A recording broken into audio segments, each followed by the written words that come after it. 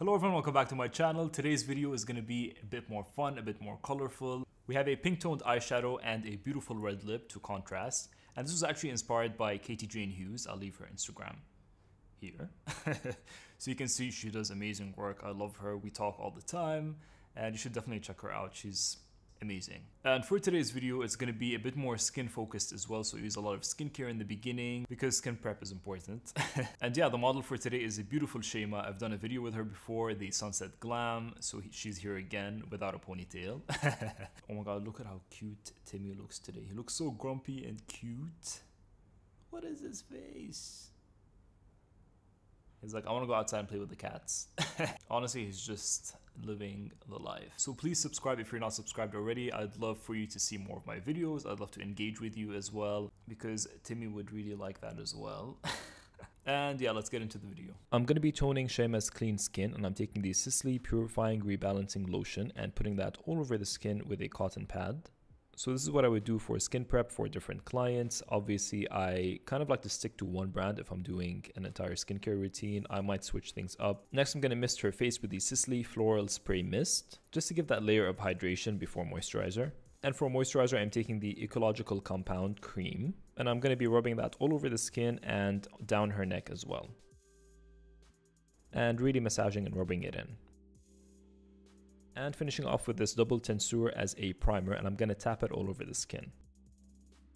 For foundation, again, I'm going to be taking the Sisley Anti-Aging Foundation, and I'm going to buff that into the skin with a Makeup Forever 152 brush, again working in very thin layers and building it up. Shema's got great skin, so I'm not really going to sit here and add unnecessary layers, so I'm just going to work with what she has, which is beautiful skin. And adding that sheer layer and then going in with concealer when I need to cover.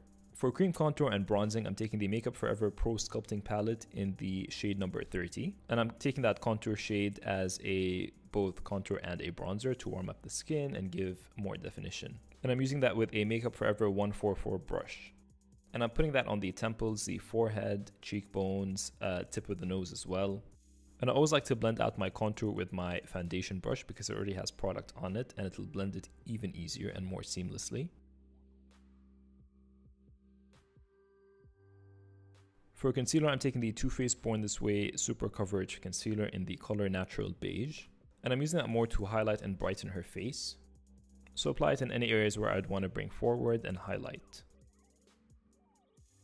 And taking my damp beauty blender, I'm going to blend that in and buff it into the skin. Because this concealer is very thin, it kind of does really spread. So I'm taking my foundation brush so that it doesn't spread too far into the contour and blending that in more precisely. Actually, this blends it in more. It diffuses it more, if that makes sense. To set and bake her under eyes, because I'm going in with a colorful shadow, I'm taking the Huda Beauty Easy Bake Loose Powder in the shade Banana Bread. And I'm going to press that under her eyes with a beauty blender again. And take it on her jaw as a highlight. For brows, I'm taking the Benefit Precisely My Brow Pencil in the shade 3.5. And I'm going to focus on thickening her brows from the top, so kind of just brushing everything upwards and working with that shape.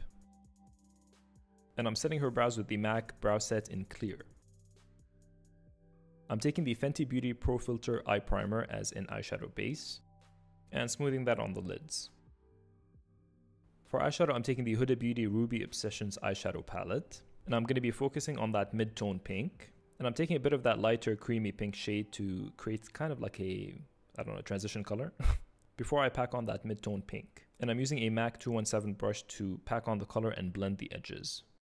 And you kind of want to take your time because this is the base of the look, so you want it to be even and pretty and diffused because all the work is going to go on top of this. Repeat the same steps on the other eye. And then going in with the second palette, which is the Huda Beauty Amethyst Obsessions eyeshadow palette, which is the purple one. And I'm going to take the more pinky purple in the palette, which is kind of a warmer purple, and focusing that on the outer corner. And packing it on a bit more than I'm blending. Going back to that mid-tone pink, I'm going to take it on a Makeup Forever 212 brush and just brushing it on the lower lash line. And mix a bit of that cooler toned purple in the Amethyst palette and diffuse it on the outer corners and lower lash line. Then taking the darkest purple in the palette, and I'm going to use that as a smoked out wing liner. And then I'm going to take the lightest shimmery pink shade in the Ruby palette and just packing it on with the brush. I found that it doesn't really work well with a brush, so I tried it wet and that didn't really help. The best way to use these is with your finger. And putting a bit of it on the inner corners. To intensify that wing, I'm taking the Sisley Phyto Cold Star Waterproof Eyeliner in Sparkling Brown. And I'm going to blend it again with the darkest purple shade. Because we've done shimmer, you want to just add a bit more of that pink in the crease and blend away with a clean brush. Sweep away the bake and any fallout. For mascara, I'm using the Sisley Phyto-Mascara Ultra Stretch in the shade Deep Black. And I'm going to apply that on the upper and lower lashes. For sculpting and bronzing, I'm taking the Sigma Sculpt palette. I was really excited to use this when I got it in the mail, because I do love Sigma. And again, I'm going to use this as a contour and as a bronzer. For nose contour, I'm taking the lightest contour shade on a Sephora large 12 brush. And I'm just going to focus that contour on the tip of the nose to make it a bit more sculpted. And that's kind of my favorite contour trick. And I'm also going to be trying the Sigma blush palette. And I'm taking the pink color, which is called Pinkin, with a Sigma F37 brush. And I'm going to sweep that upwards and a bit on the bridge of the nose, on the chin, just to give it a bit more of a youthful pink glow. Before highlighting, I'm going to set her face with that Sisley spray once again, just to make sure all the powders have kind of melted into the skin. For highlight, I'm mixing the lightest and middle shade from the Sigma palette, and I'm going to use that on a Ray Morris No. 2 brush. And just highlighting the high points of the cheeks, the cupid's bow, tip of the nose. And I'm going to take that highlighter a bit in the brow bone as well. On a Zoeva 220 brush, I'm doing very detailed highlighting on the bridge of the nose and on the tip of the nose as well. For lashes, my favorite individuals, these are the Ardell individual lashes in medium, and I'm using that with a Huda Beauty glue because that glue does not budge, and it's perfect for individuals. And for a lip liner, I'm taking the Sisley lip liner in the shade Ruby, and I'm going to be lining her lips very neatly. I mean, I don't know if it looks really neat, but lining her lips as neat as I can before going in with lipstick. And I'm using the Sisley Lip Twist Matte in the shade 18, which is a beautiful matte red. And I'm going to apply that all over the lips and filling it in. And going in with a Sigma E46 brush for a bit more detail and more precision. With a red lip, I always like to clean around the lip with concealer, and I'm using the Makeup Forever 262 brush to do that. And as I finish the lip, I feel like I need a bit more blush, so I add a bit more. And that is the final look. It's very colorful, it's very fun. I really hope you guys enjoyed this. Let me know what you think in the comments below, like the video, and don't forget to subscribe as well. And I will see you guys in the next video. Don't forget to subscribe and click left or right to see more of my videos and continue browsing my channel.